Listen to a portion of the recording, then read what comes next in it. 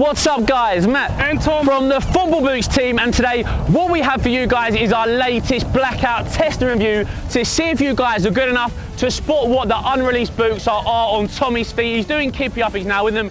He's saying they feel amazing, but can you guess what they actually are? So that's what the first part of the video is, to see how good your boot spotting is, and the second part is how they actually perform. So we'll be testing out the fit, feel and performance. So if you are interested in the boots, then stay tuned for the entire video, but let's get straight into it.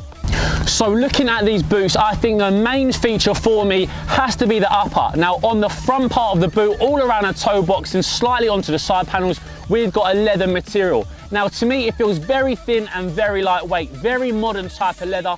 It doesn't feel the most premium like on a Mizuno boot. It's not very thick or plush, but in terms of being modern, it definitely is. And you can also see that nice wrinkling effect, which is something we always look for with leather football boots. So in terms of what kind of quality this is, I think it is still pretty high. We've already mentioned that this football boot features a really nice top elite level K-leather upper, but that's only really half the job because it's only around the toe box and slight mid panels. Because around the back of the boot, we've got a synthetic material. Now around this heel cup, it's not synthetic like on the Vapor 11 or X17.1. This brand have actually used a knitting material, and for me, that's a really nice touch and something which I haven't really seen done before, leather combined with knit. So we've already spoken about that leather upper, but there's also something happening internally which we haven't actually covered yet, and that is the internal skeleton. Now it does remind me of some boots that were released last season, but it is slightly alternative. This time it almost feels like a rib texture. It's not the thickest, it's not very prominent. I don't think it's there to add much cushioning effects on the football, but in terms of just helping that leather structure a little bit better to keep its stability, I think it definitely does that. So one of the nicest features of these boots has to be the internal heel lining. Now something like this, it usually goes a little bit unnoticed, but what this brand have done on the heel liner has taken it to an all new level. It looks and feels amazing. What we've got are some pads which are very cushioned, and lining it is a suede material. Now suede heel liners for me are my absolute favourite. Very soft, but they also give a nice bit of grip against the sock. But what this brand have done, they've also given it some very cushioned pads, so when you actually have these on feet, you feel very, very snug. Football boot construction is changing dramatically with every new model, every new silo. We are seeing brand new materials and combinations. Now we've already touched on, we've got leather and a knitting material, but another part of this boot, which is actually a completely different type of material, is the tongue region. Now this time it's again a knitting material, but very, very compressive. Around the heel cup, it doesn't feel very snug or compressive, it's just a synthetic material, but around that tongue, to make sure the lockdown and responsiveness is at optimal levels, we've got a very compressive feeling knit. Without doubt, one of the biggest giveaways about which brand actually made this model can be seen when looking at the lacing system. Now what looks very standard, when we look from about the laces midpoint downwards to the toe, it looks very normal. But looking at the top three portions, this is where a little clue is actually given away.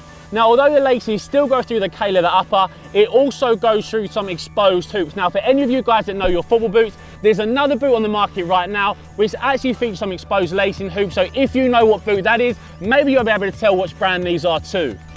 Flipping the boots over, this is where we can see this football boot brand have got something brand new for us again.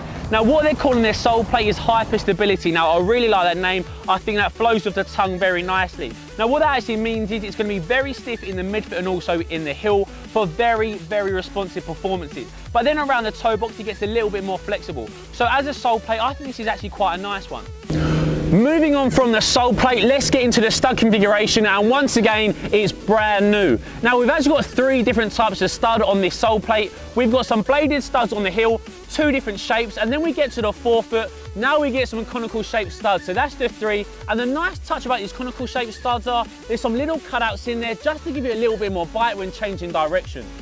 So over the past few seasons, football boot brands on the boot market are all about making their boots lightweight. Now, although these are a leather football boot, to me, they do feel incredibly lightweight. I think personally, these could be one of the lightest feeling elite level premium leather boots I've ever felt. So well done to whatever brand have actually done this. I think they've done a really good job.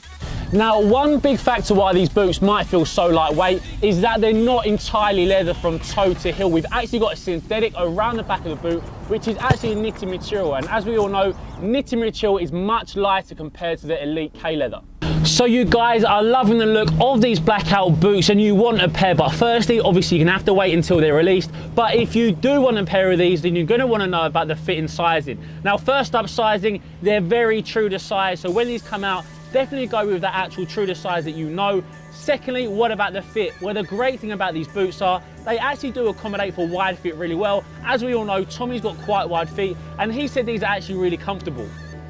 Yes guys, so we get to the end of the video. Tommy's still doing keepy uppies. He didn't do it the whole way through. He just loves doing it so much. But I hope you guys enjoyed the video today as well. These boots are seriously top class. So although they aren't released yet, definitely come back in a couple of weeks time when you do know what they are to watch the review section again, because these boots are seriously top quality. But guys, that pretty much wraps up today's video. So we really hope you enjoyed it. Thanks for watching as always.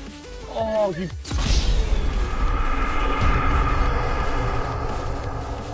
So that's a wrap for this video, guys. I hope you enjoyed it. If you want to stay up to date with the Full Boots team, hit the subscribe button right there. And if you want to watch our most recent video, it is right there.